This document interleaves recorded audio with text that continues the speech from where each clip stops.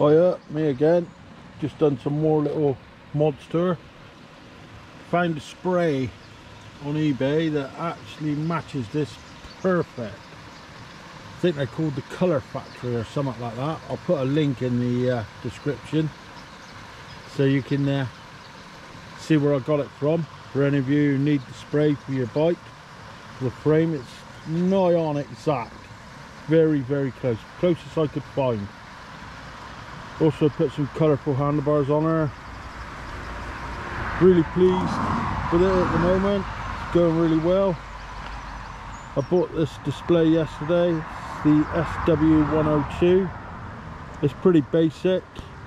And to be fair, I'll probably go back to the 500C because the 500C you can see in the dark, or rather in the sunlight. This one's quite hard to see in the sunlight. It's quite a good little module, don't get me wrong.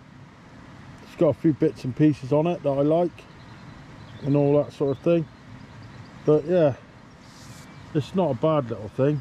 But I can't set it up to these 27.5 wheels and tires, purely because there's no 30 in it, which is not what it should be for the real mileage. I can only go 29 with it.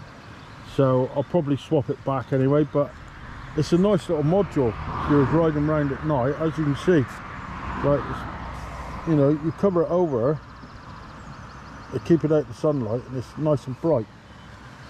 But yeah, doing some other mods to it as well later this week. So I have a week at home, holiday.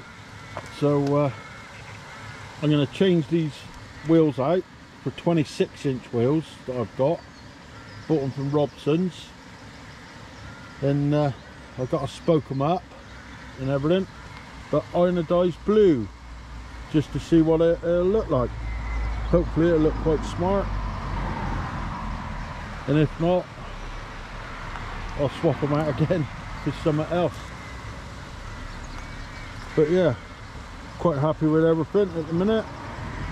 Oh, I did have to put a ring, a spacer ring in here, a 2mm one, just to keep my teeth away from my frame. It was making a fair old bit of noise in there.